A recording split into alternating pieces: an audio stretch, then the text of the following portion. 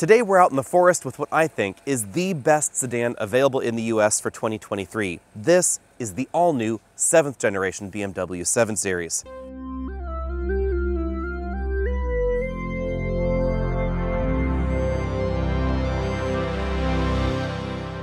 Hopefully you'll all pardon my voice. I am recovering from a sinus infection, and it has been raining for the last 7 days straight here, so if we're interrupted by rain or fog, that's just how it's going to be in this video. Let me know what you think of the design of the 7 Series down there in the comment section. The last few generations have certainly been controversial, from the Bengal butt in the back, which is no longer there, to this big toothy grille up front. I have to admit though, I don't mind this look. Even in this sort of panda theme here where we have the white and the black and then white below, it is the look that's really going to accentuate this design the most. However, this comes across as more style forward, more adventurous, and certainly actually a bit squarer than the jelly bean-like theme we find at Mercedes, and I think not quite as sedate and maybe boring as an Audi A8. We have full LED headlights up front, but they're divorced from these accent lights on top. This gives me a little bit of modern Hyundai vibe, actually. They were one of the first companies to do this split headlamp look, also the original Jeep Cherokee when it went to a unibody construction. People didn't like it there. Let me know what you think about that here. Active grille shutters there, and again, a relatively upright profile. As you'd expect in a luxury sedan, we have a really long hood up front, but I like the way that the hood is really just a lid on top of the front end. This is a difficult engineering thing to achieve because the alignment of all the components is essential to get the quarter panel, the bumper section that really wraps up top, and the hood to all align right. And I think this looks fantastic. Also fantastic is the size of the 7 Series, and therefore its presence as well. This is over 212 inches long. 9 inches longer than a BMW X7, making this the biggest BMW sold in North America, unless of course you start talking about a Rolls-Royce, which is also manufactured by BMW, but that's a topic for a different video. This is about 2 inches longer than a Chevy Tahoe, and one of the things that I really like about sedans in this category is that they still have a real back seat. You'll notice how boxy the back end is right in this area. The roofline doesn't start dropping until about there. That gives us more headroom in the back and therefore a more comfortable seat for adults. We also, of course, have a pretty big trunk in the rear. How does this stack up against the long-term rival from Mercedes? Well, you will certainly notice that the Mercedes has a more raked roofline in this area. That's something that I have complained about in this generation. And certain versions are a little bit longer. If you got, for instance, an S-Class Maybach, it would be about 215 inches long, and Mercedes has stretched that sedan out to over 230 inches in the past. So who knows, one of those models might return at some point. And that's mainly because Mercedes does not have a Rolls-Royce-like counterpart. And with BMW, if you want to go to the next level, they absolutely would not mind if you went out and bought a Rolls-Royce instead. As adventurous as you might find the front-end styling, the rear-end styling is certainly not controversial in this generation. We have a tiny lip spoiler right there on top of the trunk lid, full LED tail lights, no amber turn signals, which does make me sad, but the turn signals do pulsate, which is kind of a cool feature. Obviously, big, bold exhaust tips down there at the bottom because we are in the 760i. As you'd expect out of a flagship, there are a variety of different engines under the hood of the BMW 7 Series. The 740i, for $95,700, starts with one of BMW's bread-and-butter inline-6 engines. That 3-liter engine produces 375 horsepower and has a mild hybrid system mated to its standard. As does this optional engine here. It's a 4.4-liter twin-turbo V8, not a 6-liter V12. This will start at $116,400, so better start saving your pennies now. This engine produces 536 horsepower, and it's the only way to get all-wheel drive in your 7 Series. So if you want all-wheel drive, just cross that 3-liter turbo off the list. Coming a little bit later, there's also going to be a plug-in hybrid model, although I don't have any information about that. But the BMW 7 Series that I'm really interested to drive is the new i7. It's an all-electric model with over 300 miles of range and over 500 horsepower. And yes, it is essentially an electric 7 Series because BMW decided to go about things a little bit differently than Mercedes. On the Mercedes side of things, we have the very round S-Class and the decidedly egg-shaped EQS, two very different vehicles that share almost nothing with one another. Over here on the BMW side, we have essentially an electric 7 Series, a gasoline 7 Series, and later there's going to be a plug-in hybrid 7 Series jammed right in between. There are certainly advantages and disadvantages to both of these different directions that the manufacturers went. I prefer the style of the electric 7 Series, the i7, and I also appreciate the fact that basically everything you're going to see in this video you can get in the electric model, and for some reason we don't find that in the S-Class to EQS transition. An uber luxury car would be incomplete without an uber luxurious cabin, so of course we find one in the 7 Series. Legroom and headroom are very generous up front. I have about 2 inches of legroom left, and the seat is not quite all the way down. It of course offers massage, a million different ways of adjustment, powered tilt telescopic steering column, and the front passenger seat has the exact same range of motion as the driver's seat. But one of the coolest features in here has to be the powered doors. All 4 of them power open and power closed. And I don't even have to touch the door, I just have to put my foot on the brake pedal and the driver's door just closes for me. Also pretty darn cool, the driver's door opens for me as well. I just press the button on the dashboard and I don't even have to push it. And no, you don't have to worry about it in parking lots. A key component to this system is the ultrasonic sensor that's integrated into every door handle. This way the car knows exactly how far this door is from the car next to you. That's how it manages not to hit anything. In many ways, the back seat is where this vehicle really shines. This front seat's comfortably adjusted for me at 6 feet tall. You can say I have quite a lot of legroom left, and more importantly, gobs and gobs of headroom. If I put my head back here to the headrest, I still have about 1.5 inches of headroom left. On paper, it doesn't look like the 7 Series is that much larger or larger at all versus most of the competition. But in reality, this back seat is way, way more comfortable, especially versus something like the Lexus LS. It doesn't have a lot of headroom in the rear. I've always thought that was weird for a vehicle that is so focused on back seat comfort.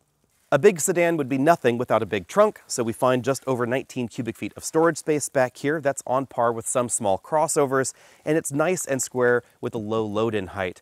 You actually can fit 4 people and their luggage in here pretty easily. I know because I ended up doing that this week coming back from the Hummer EV Drive event in Sonoma County. I was driving back through the airport area, so I just dropped off 3 of the journalists and all of their gear, camera gear, luggage, etc. Everybody's stuff fit in here just fine, even though I had 2 bags this size because, of course, one was for clothes and the other one was for camera gear. Now, on the downside, this is not quite tall enough to fit this bag in this upright position, and you should know there's no spare tire under the floor. Let's start our interior tour back here in the back seat of the 7 Series because we should talk about this enormous LCD right here in the back first. This is a touchscreen LCD, so it's not just a static display, which is kind of cool. And you can do things like adjust the angle of the display. You can have it go full screen if you want to, if your media source supports that. It also has an HDMI input and an integrated Amazon Fire TV in this display. This is over 30 inches. It is absolutely enormous, but as we'll talk about in a bit, there is just one little problem from a driver's perspective for this display being so big. As you'd expect, we have sunshades on the side doors, lots of high quality materials back here, and what you might not expect are things like these touchscreen LCDs integrated into the side doors. You can use the door touchscreen to control the display. If you don't want to reach out and touch it, you can adjust its angle, things like that there. You can also control the Amazon Fire TV, your telephone, the blinds, the seats, the lighting back here, and even certain vehicle modes. So for instance, I can choose, say, the expressive mode, or the personal mode, or the digital art mode. And what's interesting about these modes is that as you change the mode in the rear, it actually changes the mode on the instrument cluster and the LCD infotainment system up front. It also changes the ambient lighting scheme on the dashboard and around the vehicle. We'll take a look at that in a bit. And yes, even the ambient lighting that is integrated into the sunroof itself. You'll also use the door touchscreens to control the rear climate control zones and the heated and ventilated seats. And let's not forget about the controls for the power rear seats, or of course, the massage feature back here as well. If you're on the right side of the back, you can also control the front passenger seats. That way you can get it out of the way. And for the ultimate in relaxation, that front seat goes ridiculously close to the dashboard. A tiny footrest pops up from its back. We, of course, get the extending ottoman right there, and that seat reclines just about as far as you might expect. Also, some tiny little pillows back there, which is a nice touch. One thing that's also interesting is this rear window shade. You really can't see out of it, and that's quite different than the side shades, which just block some of the light. And one last thing back here, a Qi wireless charging mat for the rear passengers, and 2 big cup holders. What's the funky door on the front seat backs for? Well, if you don't have enough screens back here already, you can dock an iPad holder in there, and then you can plug it into charge using that USB-C port. Before we get to the rest, you might be wondering, what do you do about a vehicle with so many power doors? Well, there is an option to close all the doors in case, you're too lazy to walk around for that. I should have said this earlier, but clearly not everything you see in here is going to be found in the base 7 series. But I really love the attention to detail. You can see around this sunshade for that large panoramic moonroof right there that everything is really tailored very nicely. This is one of those faux suede headliners. You can see all the seams and everything are done very, very well. Lots of extremely high quality materials in here. Lots of metal speaker grills all over the place, like right there just above the driver and front passengers' heads. Now, while we're up here, we should talk about that theater screen. You will notice there is a tiny bit of a problem from the driver's perspective. If I try and put this camera over here to, where you might be looking to try and see out the back, you cannot see a darn thing. And it doesn't matter whether the theater screen is up or down if you're using the rear sun blind, because as you can see, you can't really see out that sun blind either. And what's weird is that BMW does not give this a digital rear view mirror, so there's no LCD right there. From this angle, you can see the HDMI input and the USB port on the back of the screen. The screen does slide forward and backward, but when it's in place like this, you can't move the front seats very far back. This is actually as far as it will let that front seat go, and it will give you warning messages if you try and move it around. You can control the screen either via all those different touchscreen interfaces or via a touch button right up here, and then it folds back into the ceiling right like that. But as you can see, still not a view out the rear with that rear sunshade. Moving down from the ceiling, we have those big cushy headrests. Oddly enough, no height adjustable shoulder belts for the front passengers. That's something that we've seen in a lot of BMW models recently. These front seats are very cushy, very thickly padded. They're also heated and ventilated, and of course, very, very adjustable. You can see the extending thigh cushion segment of that seat right there. Moving over to the front doors, you see the start of this really extravagant ambient lighting setup that BMW has gone with. I am a little bit torn about this during the day, but I absolutely love it at night, and I think that this design is more interesting than what we see in the current Mercedes product. Let me know what you think about this in the comments section. Big thing to know is that during the day, you'll see we get all these reflections. That's because this is basically a plastic section of the dashboard. Kind of hear it tapping there. It is backlit with a multi-module LED array. And then inserted into it are lots of touchscreen controls. So you can see the touchscreen controls for the memory seats for the passenger over there, some seat options, door lock and unlock button, power button for that door over there, and then in between here we actually get the air vent. This is the air vent flow control. Yes, I did say air vent. In fact, that happens all across the dashboard. The air vents are hidden inside this slim area here. You'll notice this little 0-1 control with the green dot. That is the flow control for that air vent. You then move the air around using this little digital control down here, and then air comes out the top and air comes out the bottom, and how it blends together dictates how it swirls around the interior. We then have some additional touch modules right here in the middle section of the dashboard. But I digress. Let's get back to the front doors. Lots of metal speaker grille going on there, as you can see, in a really intricate pattern. Big storage area down there at the bottom of the door. You can see the backup mechanical door release right down there at the bottom, and then the button to open the door normally. If you want the door to just fling itself open, that's the button up there. So lots of different ways to even open and close the door in here. Up at the top of the dashboard, we have lots of soft touch and stitched materials, full stitch dashboard right there, and then big LCDs running right across the dashboard. For me at least, the layout of these screens is a little bit less controversial than the big displays that we find in the S-Class and the EQS. Let me know what you think about that. They sort of float on the dashboard, so they definitely have that really minimalist theme there, and it debulks the dashboard by pushing the rest of the dash quite far away.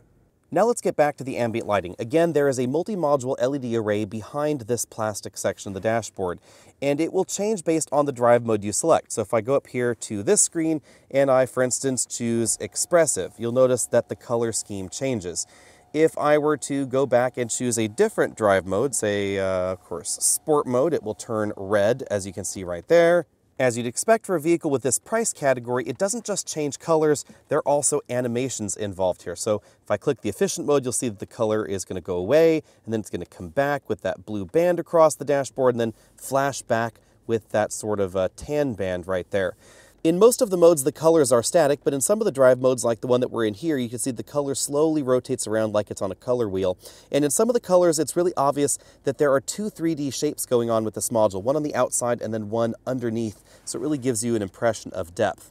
Now let's move back to the center console here. Again, that big screen front and center there, touch controls below, Qi wireless charging mat below that. I had no problem charging an iPhone with a thicker case on it. These are the cup holders here with individual little covers for them that slide away like that. Moving back from there, we have the latest BMW toggle controls with crystal knobbies on them. Start-stop button there, toggle shifter, auto brake hold, touch controls for the iDrive system, home button there, media, telephone, nav, etc.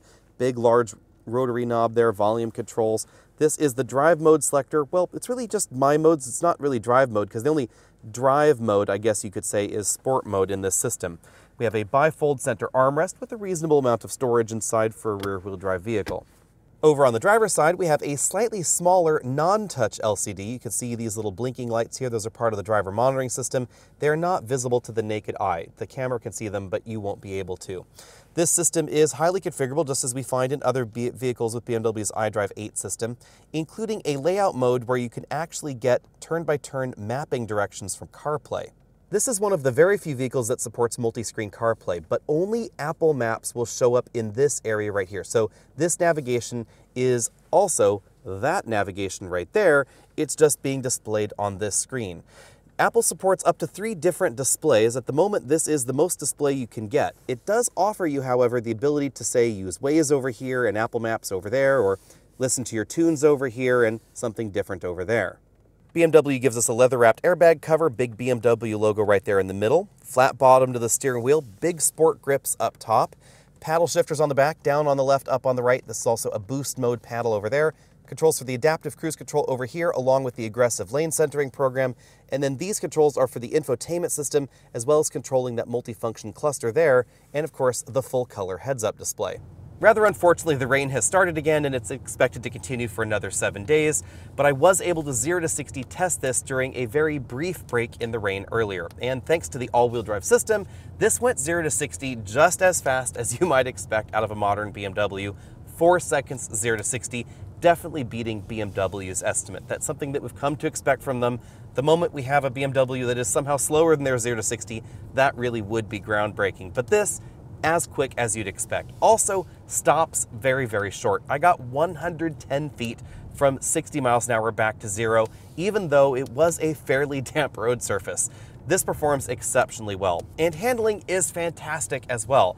This is the kind of vehicle where you are driving down the road as fast as you feel comfortable, then you look down and realize, wow, you were actually going a lot faster than you really thought you were comfortable going on that same road, because the handling is impeccable. That's thanks to the suspension design, the sound isolation of the vehicle, which really makes it feel like you're not going that fast, and of course the 4-corner steering. The rear wheels will help this turn tighter, and they help improve steering ability on roads like this. It really gives this an added level of confidence that you don't find in something like a BMW 5 Series. It also leads to kind of an unusual feeling when you're going around some of these corners and the rear end is steering along with you. Sometimes it feels like you're power sliding at really low speeds. Now you might be thinking to yourself, hey, I've read some things where people didn't like the tuning of the 7 Series suspension. They thought that it was a little bit too isolated, the steering is too numb, it sort of floats and wobbles out on the road when you tweak the steering wheel like that. All of that is absolutely true. So if you are looking for the sharpest handling entry, you're probably going to have to wait till we find an Alpina version of this, or you're going to want an AMG version of the S-Class. That's not the mission of this 7 Series, including the 760. This is designed to be an incredibly fast and incredibly well-handling, very comfortable sedan. And I am just fine with that. Sure, it's a little bit difficult to tell exactly what the front tires are doing. If you wobble the steering wheel again, the whole thing really starts to wobble and jiggle around, but it never becomes upset. It is incredibly well planted, and that's the magic of this BMW air suspension system. It's adaptive, it's air height adaptive, it is load leveling, etc., and it compensates for all of those factors. Handling ability is absolutely fantastic, as is the ride quality. Handling feel, yes, you are going to find better handling feel somewhere else, which is why I'm going to give this a regular A when it comes to handling, not an A+. You will find sharper entries out there. Actually, the Lexus LS, I think the steering feels a little bit better. It's a bit more engaging. It's easier to tell exactly what the front tires are doing, but it's not as comfortable as this. It's not as easy to live with. And this is the kind of vehicle where, aside from its enormous price tag, I could see myself being very comfortable driving this every day for hours and hours on end. When you get the 7 Series out on a rougher road like this gravel road that I'm on here, the air suspension really comes into its own. The ride is incredibly comfortable. It soaks up big bumps, potholes, road imperfections, these ruts in the road where water is just running down, etc. incredibly well. This is a very, very smooth, very civilized suspension, and because it's an air suspension, I can also raise the height if I'm worried about a little bit of extra ground clearance. So if you're driving this to your country estate or you live off the beaten path like I do, it's absolutely no problem. The ride quality is fantastic in here. This is absolutely an A+. Yes, it is a little boaty. Yes, it is a little bit floaty, but you'll never get seasick in this like you might in a 1970s Cadillac. In my 50-mile-an-hour cabin noise test, I measured 69 decibels in here, making this one of the quieter vehicles we've ever tested, but not the quietest. And interestingly enough, the X5 and X7 in certain combinations will actually be a little bit quieter than this. I think that's simply due to their design, the fact that they're slightly higher off the road, maybe a little bit more distance between the tires and the passenger compartment and the road in the passenger compartment. But for a sedan, this is absolutely fantastic. And you really won't find a quieter experience inside any of the ultra luxury brands out there like Bentley and Rolls-Royce. They're all going to be right here around the 69 decibel mark. Fuel economy has also been pretty impressive over this last week. I've been averaging 22.5 miles per gallon in this all-wheel drive model. It is certainly more fuel efficient than an X5 or an X7. If you're in the market for a luxury vehicle and you're really torn between luxury sedan or luxury crossover, luxury crossovers have become very comfortable and very quiet, etc. But there is still something to be said for a sedan like this. It's not just going to be more fuel efficient. It's also going to be a little bit better handling. It's going to feel better out on the road. It's tuned towards the softer side of things. Even though we have more ground clearance and more suspension motion available in an X5 or an X7, they're just not as comfortable as this out on a rougher road surface or highway expansion joints, your daily commute, potholed city roads, etc. All of that is going to be much more comfortable in the 7 Series. And for some reason, I just think that there's also more of a sense of occasion in rolling up in something like this versus a big crossover. Let me know what you think about that in the comment section.